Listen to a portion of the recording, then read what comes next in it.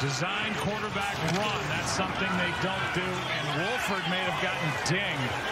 That was Adams, and Wolford got hit in the helmet. And you have to just hope that he's okay. It was shoulder to helmet. Yeah, it should. In fact, there is a flag on the ground, and rightfully so. They threw the flag, but the question is Wolford okay? No question. They're tending to him now.